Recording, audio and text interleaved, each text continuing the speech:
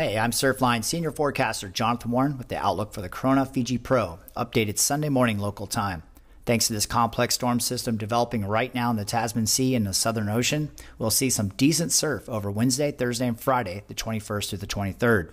An initial pulse of shorter mid-period southwest swell will move in on Wednesday, picking up sets at Cloudbreak around head high to a little overhead. Then watch for a stronger push of slightly longer period and more southerly angled south-southwest swell to move in on Thursday. This will deliver overhead sets with some occasional well overhead waves, and consistency should be pretty good too. This will then taper off after that, but still providing fun head overhead waves on Friday.